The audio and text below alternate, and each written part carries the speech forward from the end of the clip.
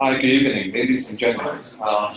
Welcome to Invbots' first Global Investment Strategy Review events. This is Wallace. Nice meeting all of you. Sales side analyst, also Alibaba part of the team as well. Today is our pleasure to invite all of you to join our event today. Just a little background about Invbots. I'm one of the co-founder, together with very low-profile, successful software entrepreneur Richard. So we are long-term classmates for 20 years, and thanks for all his contribution and patience on all my crazy ideas. So what's Invbots? We aim to empower all the professional investors. Okay, we aim to provide both fundamental and quantitative research tools and data points to empower your smart decision-making in the investment process. So there will be more product development and service launch going forward. We hope to launch it somewhere in 2018, but we do welcome all your ideas, and we're going to invite all of you to rejoin more marketing events in the next couple of weeks and months. And actually, next week, we potentially will launch another event, talk about the new iPhone, actually next Friday, with another batch of young talent in Hong Kong. Anyway, so one of the things which may lead us to quite different from other startups in Hong Kong is we both love the place where we grew up and we graduate. We both graduate from the University of Hong Kong. And obviously we have some honorable alumni from Chinese University as well, and university students. We want to create value in the society. And that's why I think so far all our full-time employees actually have been working as an internship with us for more than 15 months already. And we have hired, as of now, more than 50 university students in Hong Kong from at least 6 different universities. We're going to start our training program, and we provide them career opportunities, as well as we're going to build platform for them to build a profile for their aspiration career in the long term. So there are more things for us to do it, and hopefully all our colleagues can manage all the crazy ideas and working pressure that I've enforced to them so far. But anyway, I keep it short. Before I start to introduce the young talent today, to make sure what's happening is today is an event for us to review what we have done in our investment process in the US defense stock strategies. So we are happy to share more what we have been doing in terms of our analysis and investment review, but this is not a pitch on any kind of buy and sell on any securities. We're not asking you to raise funding, so hopefully it's clear. And this is an event, we are online, and we have more participants online, and we're recording now already. So if you are not happy about the setup, please let me know. And finally, we have to introduce 2 fantastic, outstanding students who graduated from the Chinese University of Hong Kong and graduated from our the first batch of the employee program, part-time employee program, that is Ms. Dividend and also Mr. Nelson John. So there, I better let the young talent to introduce themselves rather than keep talking. Everybody know who I am, perhaps. So thank you, Stephen and Nelson. Please, I'll pass back the floor to you.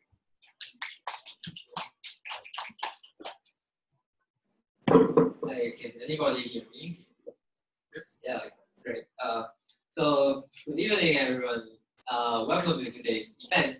So today I'm going to share some of our story about how to form or structure our portfolio regarding the U.S. defense sector, together with a pretty lady, Stephanie. Yeah. As I all know about war horn, for soldiers, they usually play the war horns before the war actually breaks out. And we believe that there is plenty of investment opportunities under rising global geopolitical risk. So let's see how it works. So when we usually talk about the recent trends of military defense conflicts, I think everybody would say it's about North Korea, right? So North Korea has actually launched one ICBM missile testing in last July, and only by last week they shot 5 missiles. 4 is short-range ballistic missiles, and 1 more is a medium-range ballistic missile, which shoot across Japan. And President Donald Trump is very aggressive as well. He responded by his fire and fury speech towards North Korea. So it seems to all of us that it's very likely that North Korea is going to launch more and more missile testing in the near future. So in this presentation, our question is definitely welcome, and you can just feel free to raise your hand during the presentation, and my colleagues will pass the microphone to you guys, and yeah, just feel free to ask any question if you want. But before that, I would like to raise the first question. So I would like to ask, how many times actually did North Korea conduct its missile testing only in 2017? Anyone want to have a try? 10 times? 10 times. It's a close guess, but it's more than that. Anyone? The most they've ever done? Yeah, it's the most. But would you like to try, for example, the actual number? Or oh no, it's too much. Okay. No, otherwise the world would be in chaos, right? Yeah, so actually, North Korea has launched 5 missile testing last year. But for this year, it's about 14 times. And the sum of number of times of testing only in last year and this year has already exceeded the total number of testing in past 30 years. So we can imagine how aggressive North Korea is carrying out its moves in missile testing, especially in developing the nuclear weapons. So I think the world is looking for an answer of the critical question. Will war be actually breaks out? So in our point of view, we definitely we are against war, but we believe that we should not hinder any investment opportunities under rising geopolitical risk. So today we are going to talk about, we want to show you that the global geopolitical risk is actually rising, and many countries have already responded by raising their defense budget. And we choose to target the US market simply because we saw a significant or a huge increase in the defense budget. And we also see a very rigid demand for US weapons in terms of international sales, in terms of its exports. And among those products, we believe that the aircraft, the missiles, and the radar will be the key growth driver for US spending in terms of procurement, in terms of purchase. And we believe that our core holding company, Lockheed Martin and Raytheon, they are the main suppliers and contractors of these products. So we believe that these companies will generate an outperforming result compared to its peers. And finally, we're going to show to you guys that we actually have a successful story, and we will show you more details about our portfolio return. So the first thing I want to share about is the global geopolitical risk is actually rising. We can definitely see from the benchmark index that no matter the magnitude or the frequency of those military events has actually become more frequent, and the potential impact is getting more bigger. And more importantly, this trend is not a trend that's limited to a regional level. It's more a global phenomenon. We see that, like, for example, last year, Turkey has its military conflicts, and later on, North Korea has pushed up its testing in nuclear weapons, in long-range ballistic missiles over these 2 years. And the impact is very, very large. It nearly touched the nerve of all countries in the South China Sea. So definitely, it means that a rise in geopolitical risk in the world, the countries have to prepare or allocate more resources in terms of in their defense budget. So talking about defense budget, I believe that it's important to look at the top 10 countries with the largest defense budget, because they simply account for almost 2/3 of total defense spending in the world. So obviously, I don't have to ask questions. The number one would be US, and it is followed by China. And for the rest of the countries, it includes some, for example, European countries like Germany, like France. It also includes countries near the Pacific Oceans, like South Korea, like Japan. And it also includes some new joiners, for example, those in Southeast Asia, or maybe in the Middle East country like Saudi Arabia or India. So actually, for these 10 companies, we see that 8 out of 10 countries have recorded a positive growth in the defense budget in last year. And even for example, for budget cut country like Saudi Arabia, Saudi Arabia actually engaged in the new $1 trillion weapon purchase agreement with US in this year. So we see that every country is very willing to spend their resources or to spend their money in allocating more resources to protect the national defense or to buy more national defense systems.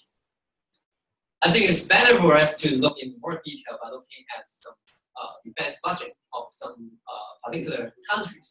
Let's say, for example, when we look at the Japan defense budget. Oh, yeah. I think before we're talking about the Japan defense budget, I have to tell you why we choose the U.S. market. We believe that there is 2 reasons.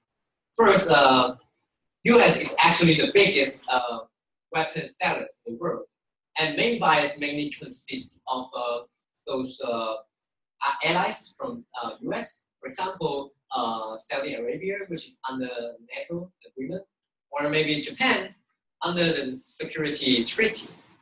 And U.S. product is generally considered to have a to provide very high quality weapons. And we believe that under a greater risk exposure, greater geopolitical risk exposure of the allies, for example, Japan against North Korea, Saudi Arabia against ISIS, we believe that the demand for US weapon in terms of international sales would remain strong in the near future. So yeah, I can further illustrate this principle by looking at some specific budget in some countries. For example, when we talk about the US defense budget, we actually see a turnaround in defense budget since 2014. And Japan actually has a very heavy reliance for US weapons. And the spending on US weapons actually accounts for almost 9% of total cost or total spending of US defense budget. So when we look at the weapon list of Japan for US weapons, it's not surprised to see that the US has strengthened in the military force in terms of Navy and Army by buying more fighter aircraft, like for example F-35, and also anti-missile defense system like PAC-3, in which we will introduce further later. And the main supplier of these products is exactly Lockheed Martin, Raytheon, and LOC.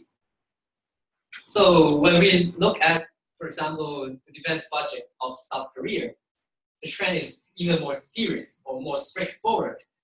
We see that the defense budget actually grew more linearly for South Korea since 2010. And in order to cope with the threats from North Korea, South Korea actually also planned to deploy their weapons or deploy their spending in strengthening their forces in Navy and also Army.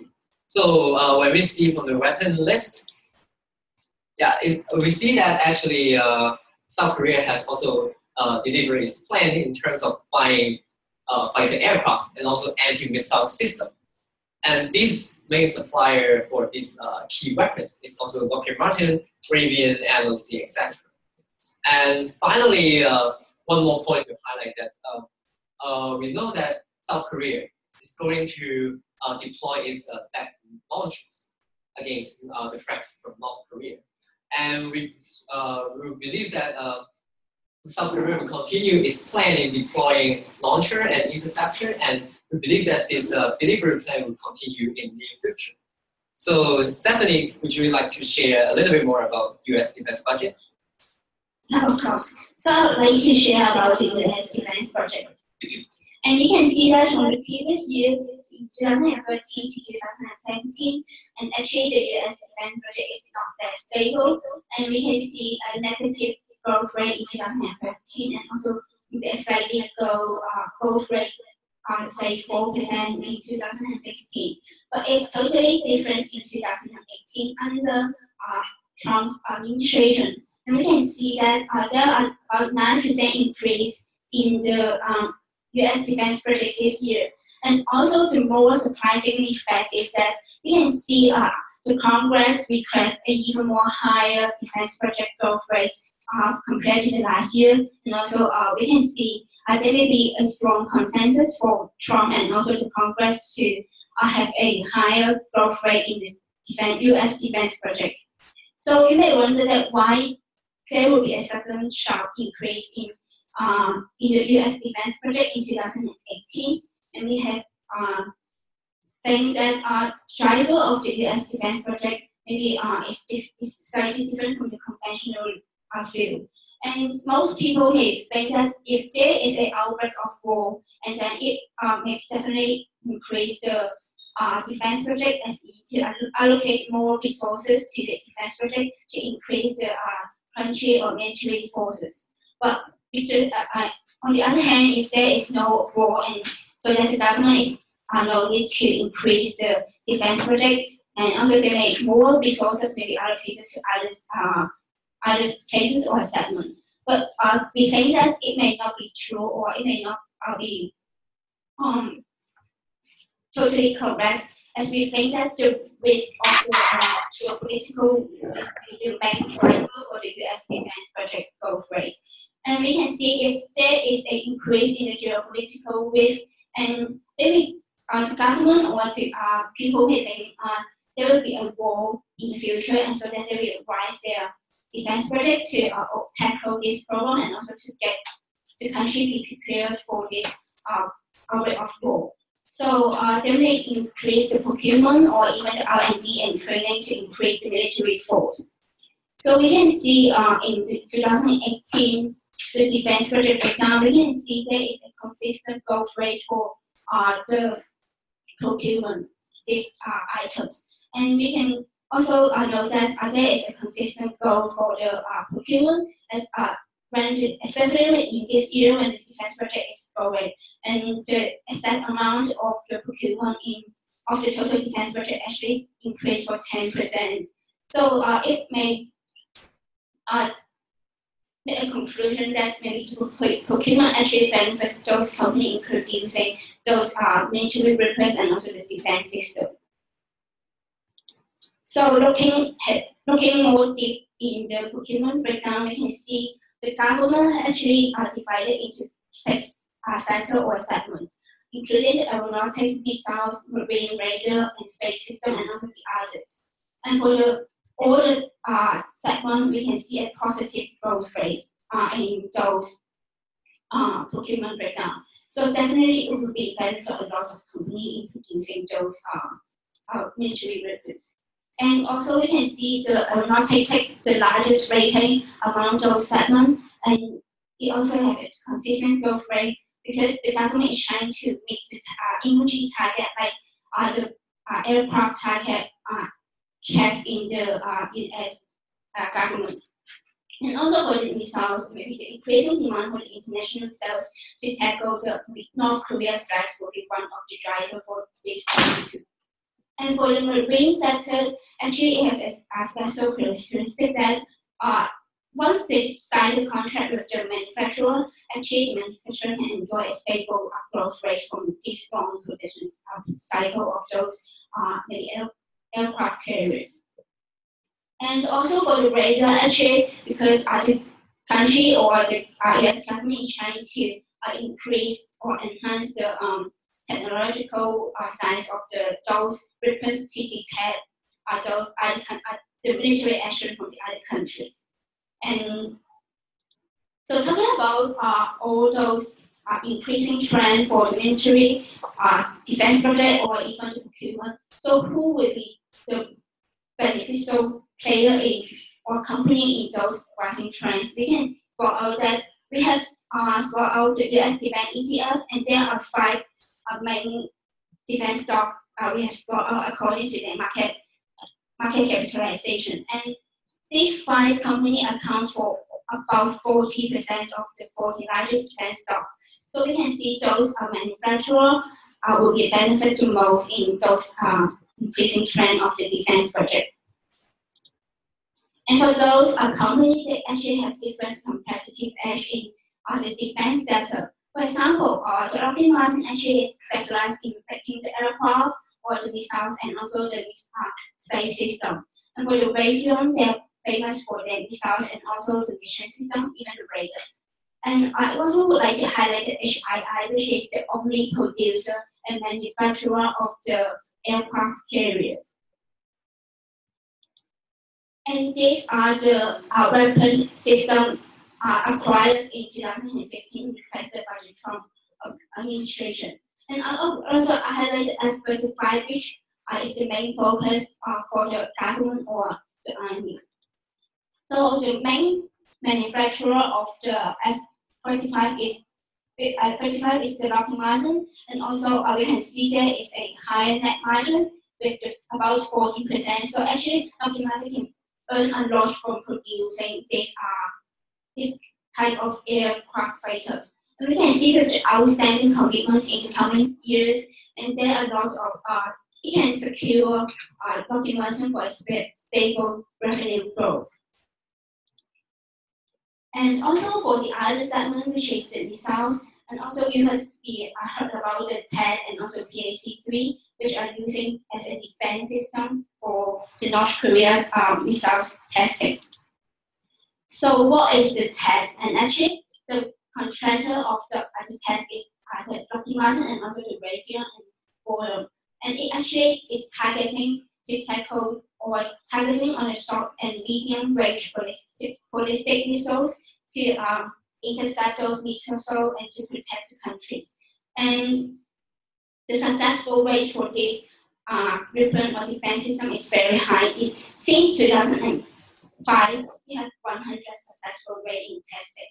So no matter for the US and also the South Korea, it will deploy TED as a defense system to tackle or to fight against with the North Korea.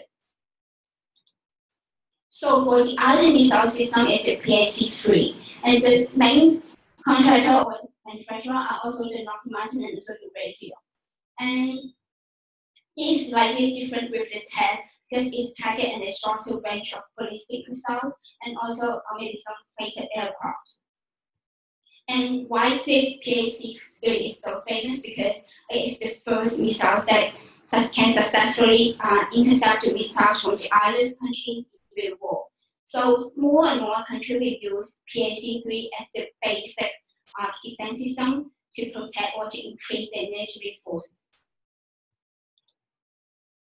So about the marine, and we can see the US government actually is trying to also decide to build another aircraft carrier and to prime contractor with the HII. And we can see GE and HII actually are the prime contractor for the government in terms of the marine product.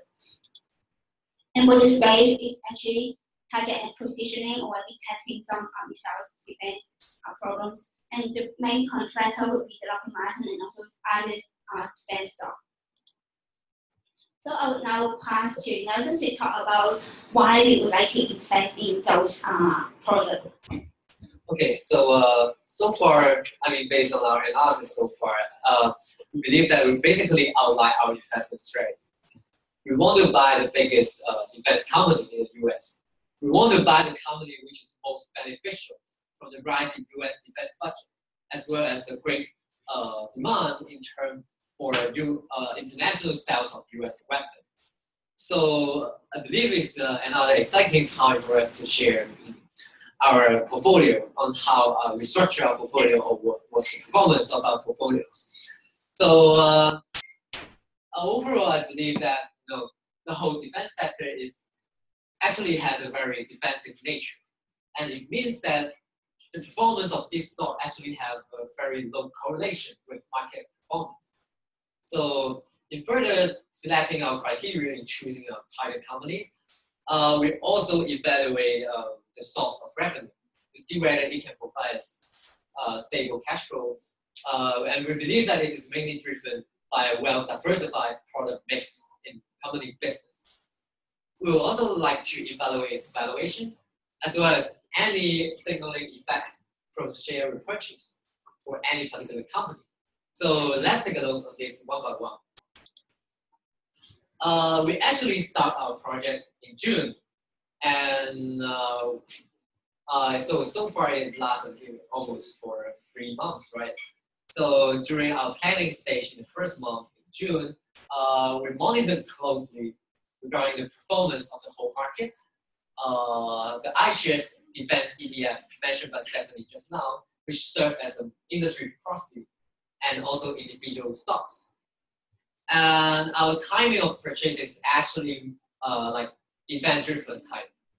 For example, when we see, we initiate our we do our first buy 1 day before the Congress actually passed the Trump administration, because we simply believe that it's very likely for the Congress to pass this resolution, because given a very large or increasing geopolitical risk.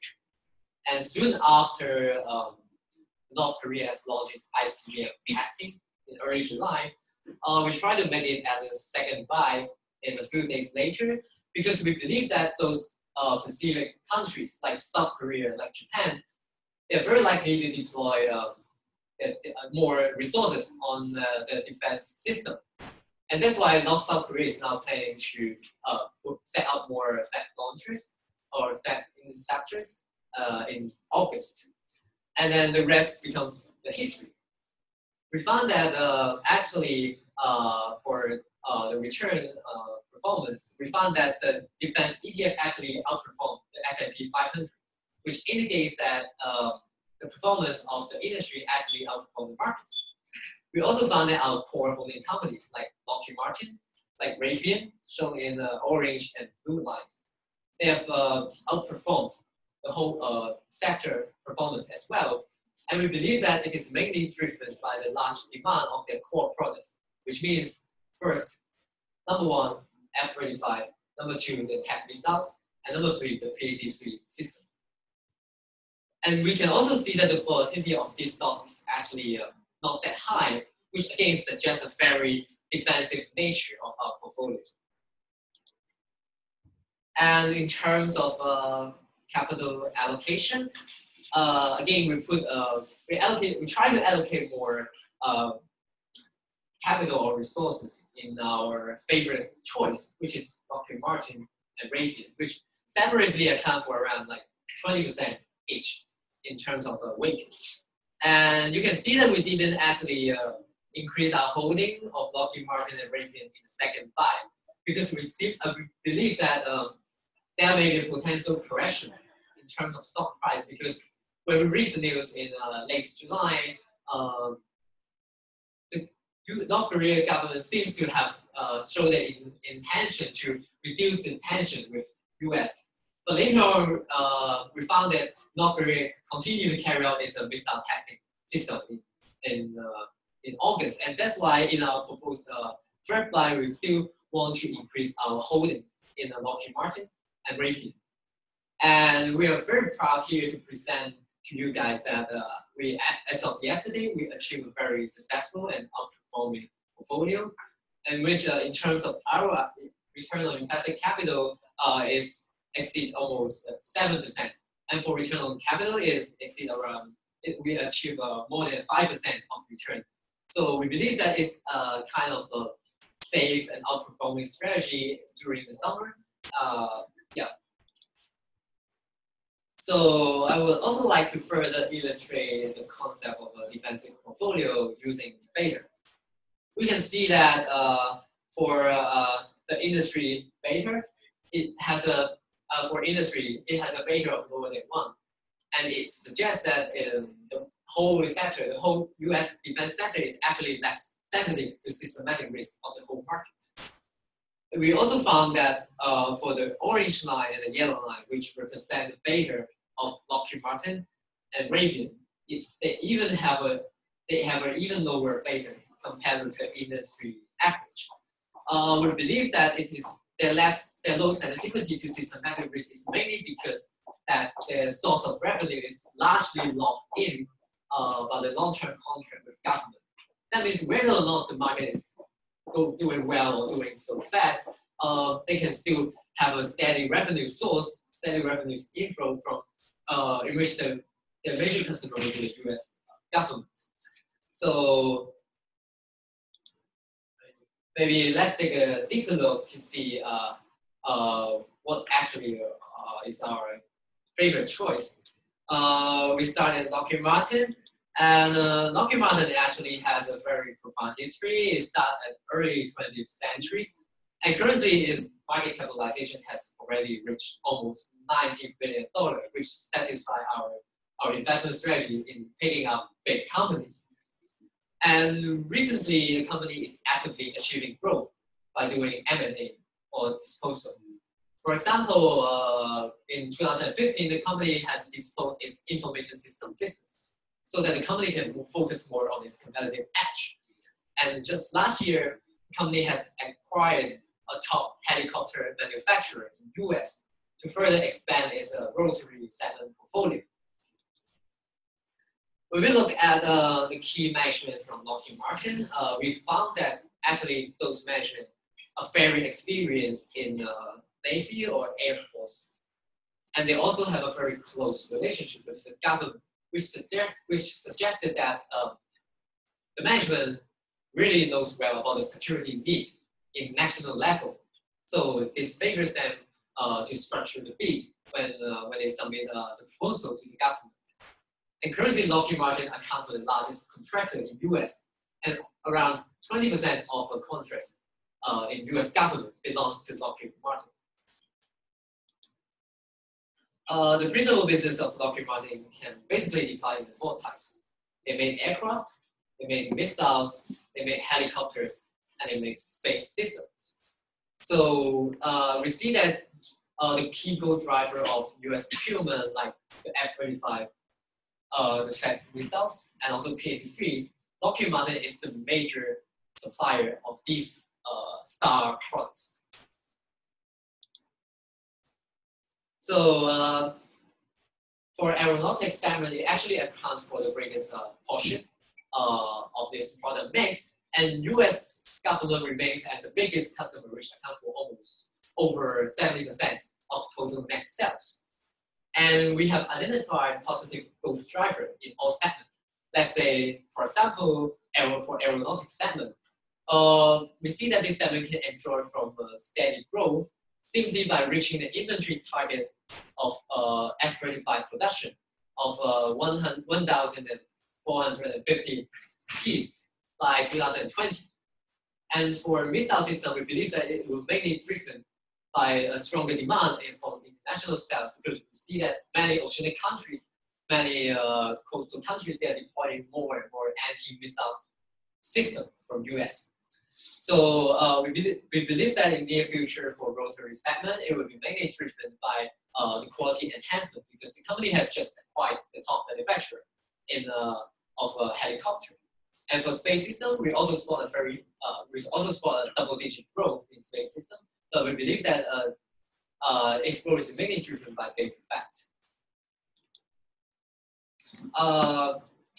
We also see a very robust earning growth for Lockheed Martin. And one thing I would also like to highlight is for margin, you may think that there may be a decrease in margin, either gross margin or net margin for our forecast compared to 2016. But actually, we believe that the high margin in 2016 is mainly attributable to the income or one-off gain from discontinued operation, as the company has just disposed its information system business, as I mentioned just now. And I mean, the leverage, the interest coverage ratio, and the liquidity are quite healthy, and the company can definitely use its products as pledged assets when they demand more cash. So it's actually provide a very secure source of cash flow for the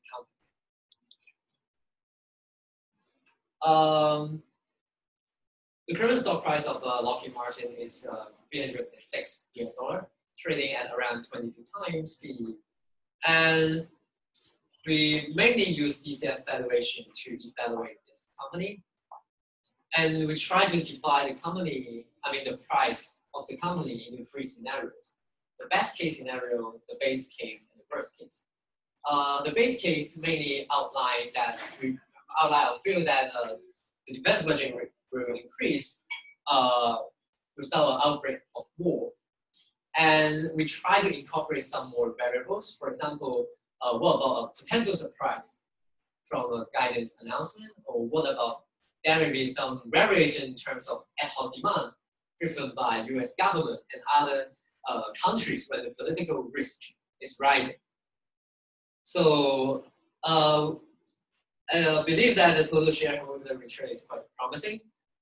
There are 3 sources of return in terms of stock price increase, in terms of dividend, in terms of share purchase. So even in the worst case scenario, we believe that we can still achieve a positive return for this company. We also try to refer to some guidance announcement to evaluate or identify the timing of investment. For example, typically we found that the company usually have a greater revision on company guidance, particularly in the 2nd and 3rd quarter. So this may suggest a potential stock price catalyst in the summer. And also when we compare the actual performance with the guidance performance, it seems that the Lockheed Martin management is quite conservative in setting up the guidance. We can see that the actual results are usually above the guidance for around 2 to 3%. So we believe that the potential timing for earning results announcement could indicate another stock price catalyst for us to decide whether to buy this company. And finally, last thing for Lockheed Martin, we believe we also prove to have a very close relationship between the repurchase price and the average price. We can see that from the scattered diagram on the left-hand side. The repurchase price actually is very close to the average price of a particular quarter. And we believe that the market actually perceives the signal from management as to be very reliable for indicating the underlying stock price. So we also try to use this methodology to estimate the price in the future. And we also set up 3 scenarios based on the maximum repurchase price, the average repurchase price, and also the minimum price. And based on our estimation of average price, the implied 2Q18 price will be around $330. I think it is a close estimate to our DCF valuation, and it further generated a buy signal for us because the current price of this company is just $306, and it definitely is a good choice for us to choose this company. So Stephanie, any comments on Raytheon? So about Raytheon and other core holding for us in our investment, and it also has the long history, which was founded in 1922, and it has a long history in producing the radar and also the missile system, which also strengthened his leadership position in this sector.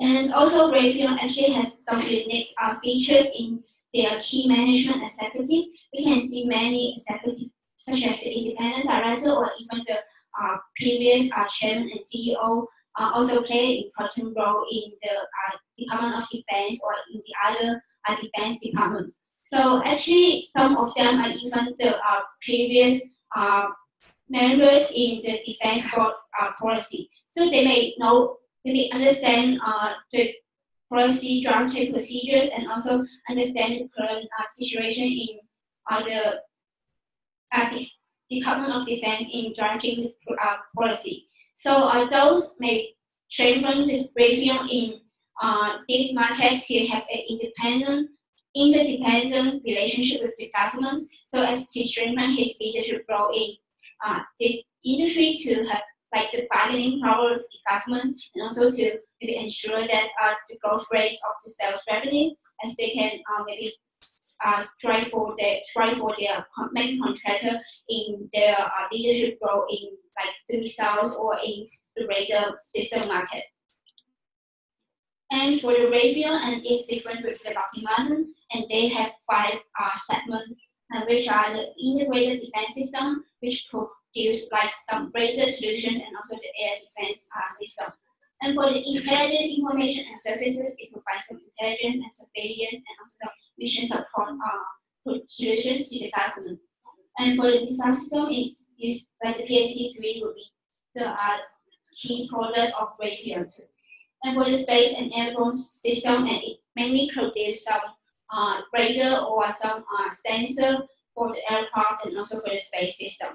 And for the fourth point, it actually is a joint venture of review with the other partner to entering in the cybersecurity market. And actually, review has enjoyed a diversified product mix, which attracts us to put our money or invest in this stock. And we can see, apart from the fourth point, this new segment and the other traditional fourth segment as a consistent product mix of the total revenue. And we can see the missile system actually take the largest portion of the revenue or the product mix of review. And also the government is the major customer of review in terms of the military sales to the other countries or even for the internal use. So it can ensure that review will have the secure sales growth rate in the latest years. And for the net sales, we can see the growth rate of those departments actually enjoy positive growth rate, and also the main driver are relatively related to the U.S. defense budget, as the defense budget are mainly focused on like to increase or enhance the weapon system and the defense system. So the radar or even some sensors would be enjoy a larger growth rate with the enhancement of those weapon systems. And also, it can also support our earning growth in the coming years, which we definitely enjoy a positive growth rate in those segments. And also with the net margin, we can see a slightly increase for the net margin, so it can enjoy a lot. And also for the other, like the leverage and the liquidity, the company actually have a healthy liquidity status. For the valuation part, and Raytheon is trading, the close price of Raytheon is 182 price and trading at about 22 times multiple. So we can see it's very attractive for us to invest in this stock. And even for, we have also the best case, and also worst case. And even in the worst case, we also expect a total return about 25%, which also consolidate our confidence in investing in this safety and also attractive stock. And for the guidance, actually, Raytheon has the same features as Lockheed Martin, and we can see the company may have a greater annual guidance revision in second quarter and also third quarter. So it also can give rise to the stock price and catalyst.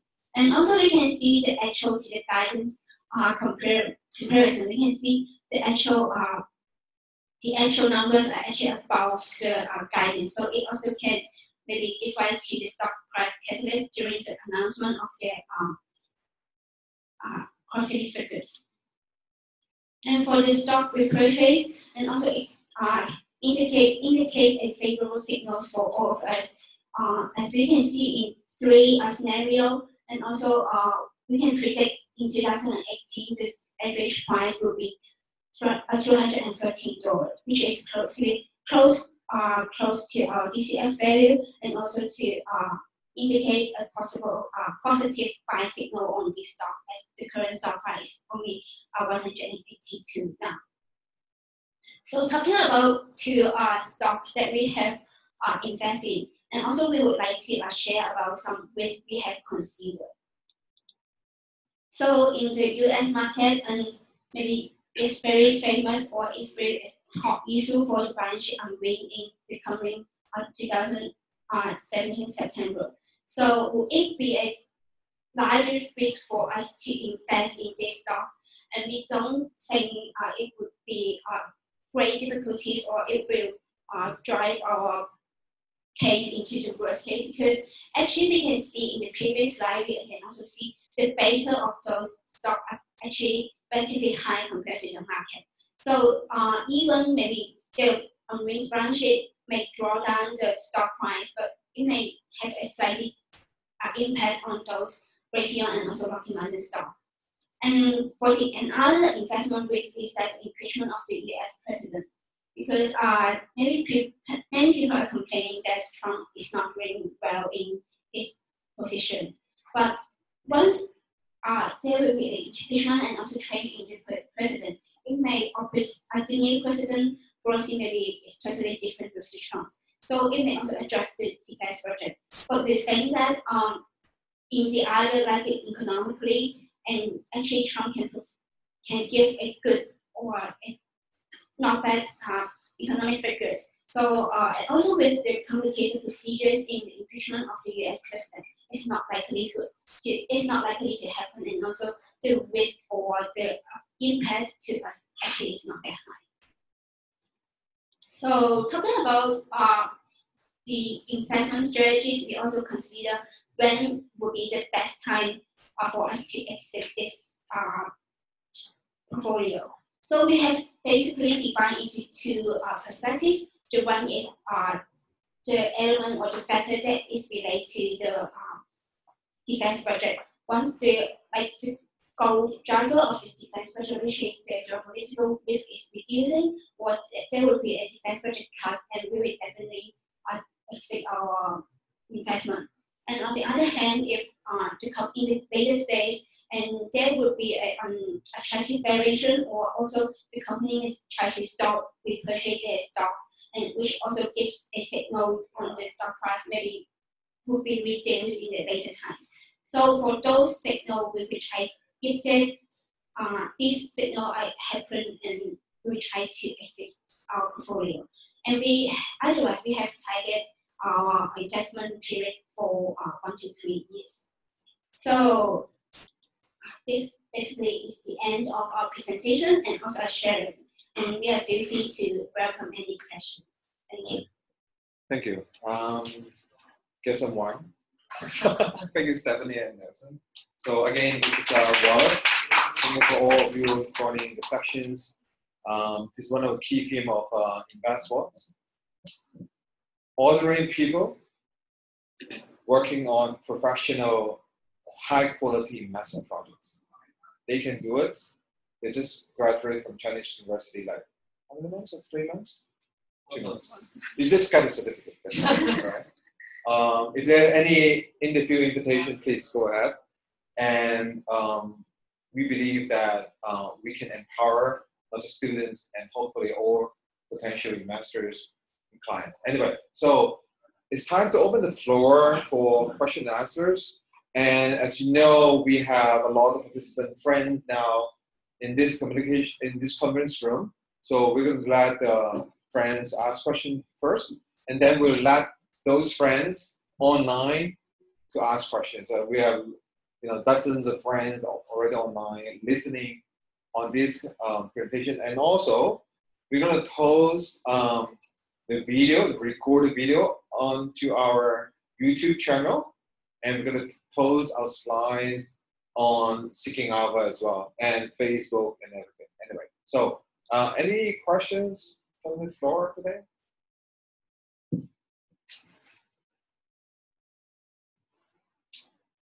Please, gentlemen. That's a mic passing back to you. Hopefully this doesn't lead to an outbreak of war. But my question is, so in terms of the kind of stock selection, you're focused on North America, right? So North American companies. In terms of your universe, can you kind of run us through what you see in the rest of the world? Because if there's an arms race, it's not just going to benefit the U.S. side. Perhaps in East Asia, there'll also be demand. What sort of companies are you seeing in that that's emerging? Okay, so I think it's important for us to start from the international sales because we know that I have to mention again for the top 5 countries for weapon export. The first one, US, and then Russia, China, and then the 4th and 5th will be Germany and France. So actually, we have identified one trend that China has actually have a very, very fast growth rate in terms of weapon exports. For China, the main customer would be about those third world countries or those developing countries like Pakistan and Vietnam. And it has just engaged in a partnership agreement with 18 more African countries. So it makes China to climb from the ranking of safe in like 2 to 3 years ago to the third right now. And believe that the key focus of China will lie on the satellite technology, the submarine, the aircraft carrier products, which is kind of like a more capital-intensive production. And so far, we don't have our exposure to China stocks, but we will definitely keep an eye to these companies in future.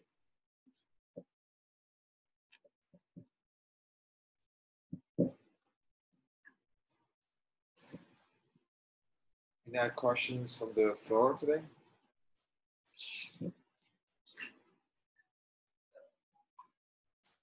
As you didn't suggest to buy HSI for the first 2 times, so which makes you select this stock in coming September? HSI.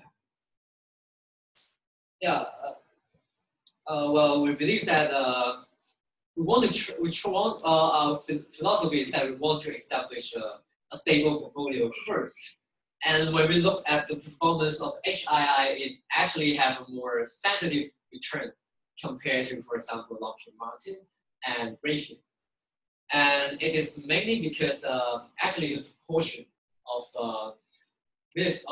production of military products is actually much less than those for Lockheed Martin and Raytheon. For example, because HII is actually the only manufacturer for aircraft carrier in the US.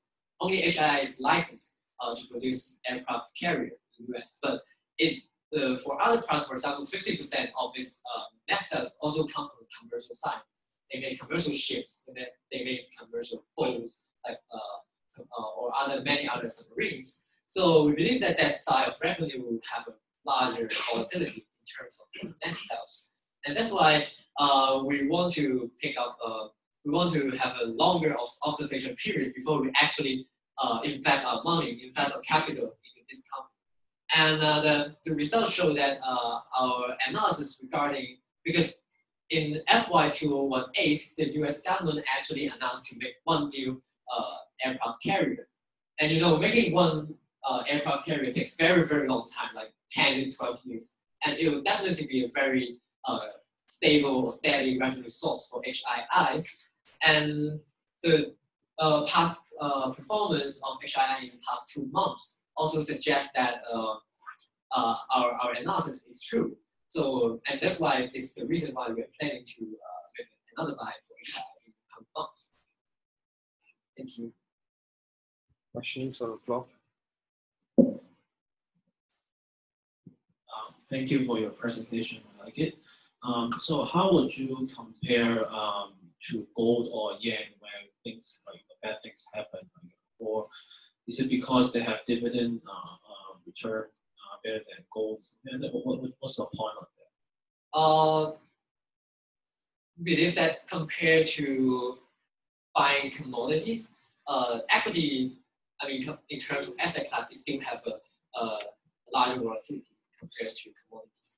And people usually think that the capital will move to gold or maybe other commodities when there's a very likely that it will break out.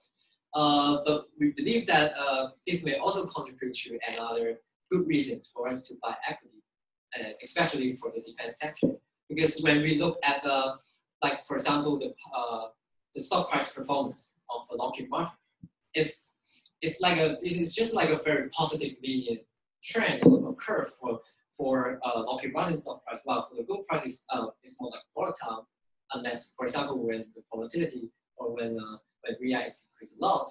So actually, for Lockheed Martin, the stock price, the stock price in 2013 is just $100, and right now it's almost approaching 310. So we believe that this stable nature, in terms of its diversified product mix, in terms of its sensitivity to systematic risk, really gives us the confidence to invest in this equity. Thank you. Yeah, and also I would like to add a context. Our base case analysis only assumed that the war will not break out. So we didn't, even in the best case or even in the worst case, we didn't assume that the war will break out. So based on this assumption, we have made our analysis, and we can see that those are PE or even the stock price will rise in the future. It's a question. Hi, I've got a question. Thanks for the presentation. I see that your stocks is largely determined by defensive spending by governments. Not saying that they will change anytime soon, but if they do, how are you going to react to your portfolio? Yeah, we have a great discussion about this trend before, and usually we can see a big difference for different political parties in the US. For example, during the period when Democrats rule the government, they tend to put more resources in terms of social welfare and education and many other types of expense. But for the time for Republicans, they tend to reallocate more resources back to national defense. So we believe that this trend, to evaluate this trend, it's important to understand how the political cycle runs. And we believe that under Trump administration, we believe that his style is very likely to, we have confidence in his style that he's very likely to raise the defense budget. And also together, we also need to consider the facts for some, for U.S. weapons. For example, U.S. currently have like around 18 aircraft carriers, and many of them are going to be expired in 1 or 2 years. So given the hard fact that they're capital-intensive products, they need a lot of repair and maintenance expense, we can have larger confidence to forecast that the defense budget is very likely to rise in, for example, during the term and under Trump administration. Yeah, and also if there is some changes in the procurement breakdown, and also we would like to keep a closer eye on it, and also to respond constructively. Like if the government is trying to put more focus on the green, and we try to put our focus on GI and GD, which are those are main contractor in producing the green. And also if there will be more focus on the aircraft or attack fighter, we will put our focus on the Lockheed Martin. So we will react correspondingly in our data type. I think there are questions. Sorry, we have questions from the online forum. Yeah, maybe Can we go through 2 more questions from forum first, and then we come back to you? Thank you very much. There's a question from Xavier. You mentioned about 3 events of investment risk. How likely will it shift to the worst case of the investment? Yeah, we have mentioned 2 cases of the investment risk, and for those 2 cases, actually we don't think that it's likely to happen, or the impact of those risks is relatively low. Like for the balance sheet, actually maybe it can definitely drop the asset price of the those stocks, but actually we can see the beta of those stocks is relatively low. So it's less likely to link with the systematic risk. So even the stock price drop, and maybe those two stocks will not drop in a large percentage. And also for the impeachment of the US president. And actually because the procedure of the impeachment is quite complicated and the impact of this effect is quite large. So we don't think that the US government or the US people will try to really impeach the US president and will give rise to the maybe worst case of our analysis. So based on this likelihood or even the mitigation we have, so we don't think that it may really will drive to the worst case of our investment strategies. Okay, thank you for your answer, I guess. Another question from Mandy. You mentioned about the top 5 national defense companies. Are there any reason that you do not consider buying UTX in any of the 3 investments? No, because UTX actually is not having, for his revenue portfolio, we did not see a maybe major product mix of the defense weapon producers. As there maybe a large percentage of his revenue is related to the commercial sales. So we didn't see a quite attractive portfolio to invest in this stock with our the conservative strategies. Just a little bit to add on. For UTX, the military production actually only accounts for 5% to total net sales. So definitely under our analysis, we see the sensitivity of to defense budget, to the product driver. We believe that UTX is not so beneficial to the performance of the US budget rise or the growth of any particular products. And that's why we say similar to HII, we choose to delay our investment and wait for a longer observation period to see whether our analysis on the sensitivity of its commercial part is true. And it turned out that actually UTX is not doing so good this summer. It's underperformed compared to the market. And yeah, we believe that we made the decision at that time. There's a question from the floor. Well, very well done tonight, and also congratulations on graduating. Totally awesome. So, but I actually wanted to piggyback on the first gentleman's question in terms of developing global countries and their stark interest into the arms trade agreements. What would be, I know you focused on the United States, and I think that their weapons technology has been proven in the field, per se. And despite the Western European countries, UK, France, Germany, Italy, what is the quality of the weapons and the weapons technologies of those other defense contracts and things like that you guys were speaking about? What is the quality of their weaponry, their technology, versus that of the Western countries that have traditionally dominated the market and it's been unfortunately proven what they do? I would like to, for example, compare US with another low-cost weapon producing countries, for example, like Israel and China. And like in terms of anti-missile defense system, we know that US had its FAB and PZ3, and for Israel, they also export many anti-missile systems. And one particular product is called Javelin missiles. And this is the this is the biggest product that Israel exports, and it's the biggest anti-missile defense system selling to other countries after the US.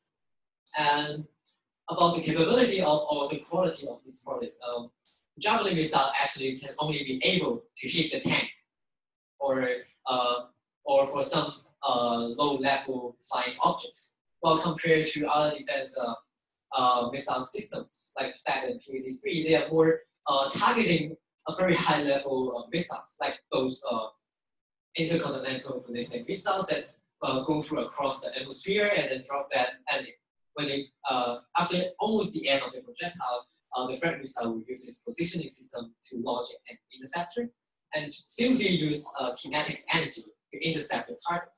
So we believe that the key difference of key technological difference between US and other, for example, low-cost weapon producing countries is that US actually provide more integrated defense system compared to other countries. Like for example, is good at making javelin missiles, but it does not indicate that it's good at making very high quality aircraft or else.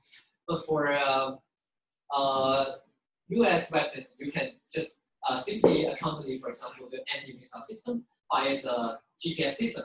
So actually, Lockheed Martin is also responsible for making a satellite, which is used to track the missiles. And I think this kind of interaction actually increased a lot of product quality in terms of accuracy, in terms of identifying the enemy's weapons, object, and many others. So I believe that this is the real reason why the US weapons is really improving compared to others. I will also add a point that facing the current geopolitical risk, you can see maybe the defensive system will be the main focus to fight against with the North Korea. So for the US defense system, we can see like the TED and also the PAC has a higher accuracy compared to the other groups. Like since 2005, and the successful rate for the TED is 100%. And also the PAC is the first missile that can successfully intercept the other missiles in the real world. So this, I think, the other countries cannot do such a higher accuracy rate for their weapon system. Okay. Thank you very much. I think, one more questions? Okay, maybe the last question from the gentleman here. Thanks for the presentation. As typical, the material of the finance towards the investment can be divided into three parts, which is the macro, sector, and single stock fundamental. So from your presentation, how is the weighting of the alpha seeking? Because I know ETF have been investing heavily in those big market cap stock. So where is the alpha? The alpha comes from macro or from the mispricing exploration from your better view in macro or better view in sector or better view in the single stock analysis? We basically measure the alpha using a more generic scenario. We did not divide into any of the sector, industry, or political stocks. And our theme of our investment is that we want to try to follow the trend of those US stocks under rising geopolitical risk. And this is our main focus of investment